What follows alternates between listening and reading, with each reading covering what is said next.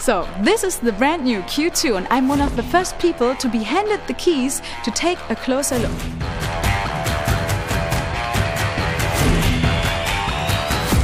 And what I noticed first is the contrast. Here it starts at the single frame and you can see it here at the sides. It's really sporty.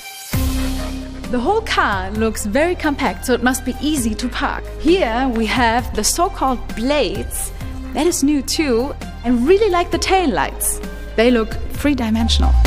The Audi is offered with a selection of 6 engines starting at 116 and topping out at 190 horsepower. There are 3 gasoline and 3 diesel models in front-wheel or quattro permanent 4-wheel drive configuration.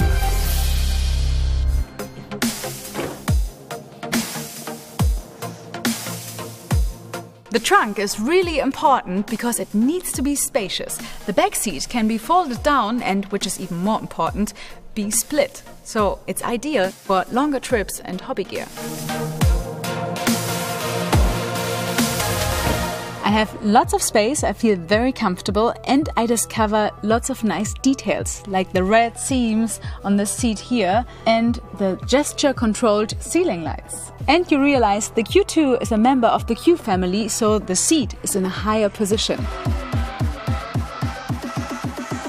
And before I start driving, of course I want to find out how easy my phone connects with this car. The Audi Q2 comes with a virtual cockpit, letting the driver choose between a conventional or an infotainment display. Aside from navigating with Google Earth and Google Street View, as well as online traffic information, Audi Connect also offers many entertainment features. Nice! My car can tweet! Okay, let's check out the sound system.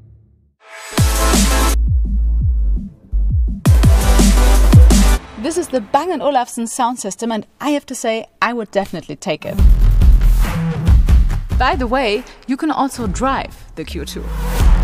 The Audi Q2 offers luxury class driver assistance systems, including congestion assist and park assist. It comes standard with Audi Presense Front, a system that recognizes critical situations with other vehicles and can initiate emergency braking if need be.